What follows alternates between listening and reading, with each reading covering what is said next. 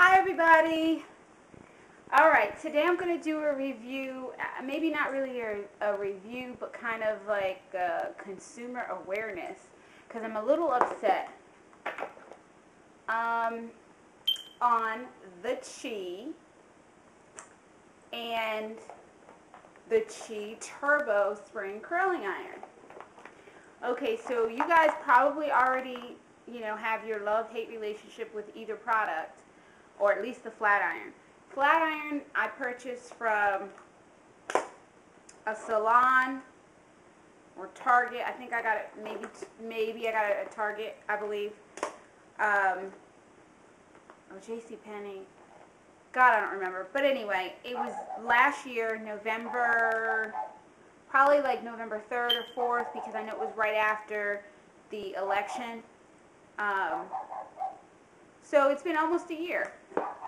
Well, with care, I have things that I take care of, and I store them away, and I have had blow dryers for years and curling irons. I still have a curling iron that is a Hot Tools curling iron that I had from when I was in high school. It's a great curling iron, but it's not ceramic, so you know what that means. Your hair looks pretty, but it will fry it over time. But I still have that, and that's from high school.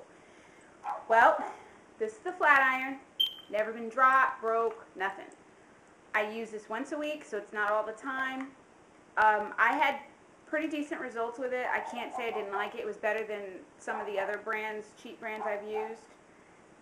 But what I had noticed was that on the plug, I don't know if you can see it, you may or may not, but on the plug, it started cracking all down the center.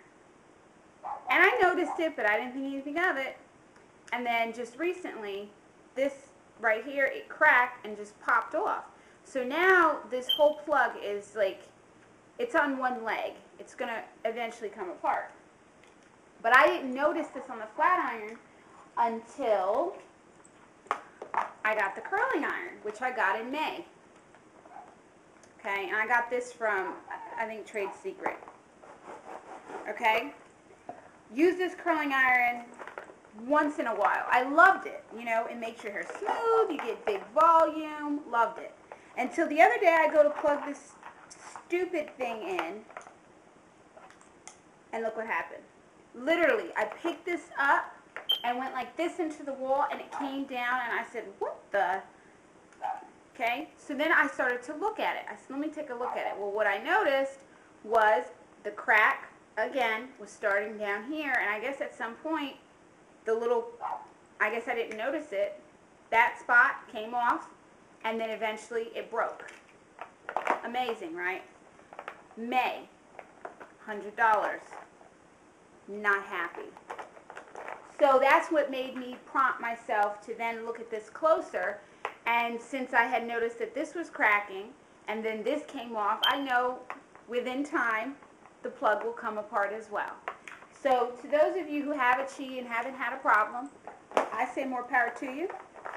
And those of you who have been thinking about purchasing a Chi or not sure what they should do, in my opinion, I like their products, their hair products, their, like I said, both these worked great till they broke. So this wasn't even a year old, and that is right at a year. So I'm not happy considering the money that I spent, $100 and whatever on the curling iron, $129, $130 on the flat iron. Not happy with it. So I went ahead and I took advantage of the Sephora Friends and Family sale. And that's going on, I think, through like November 3rd, or if I'm wrong, don't shoot me. But I took advantage of that, and I ended up buying the GHD. I ended up getting I think I got the Rare, GHD Rare with the leopard bag, but they have an Angel set for $210, which really isn't bad. So with the Friends and Family and with extra $3 shipping if you do that, and taxes and all that, it comes to like $185, and which isn't bad. I don't know why I didn't just do that. I guess I felt like it must be different, like why is it only $210? But I really did kind of want the leopard bag with it, just for storage purposes. I figured if you're going to spend that much, you know, and it came to, I think everything came to 210, I think, don't quote me, but I thought that wasn't bad. So anyway, that's all I really wanted to say. Excuse me for my hair being a hot mess, but I was wearing my hair curly, and it lasted for, I did it fresh Sunday night. So today is Wednesday, and it was okay. I could have got away with it, but it's really humid out here, so a little frizzy, so I just kind of twisted it up, and I got that from one of the YouTube girls. I think her name is Taryn.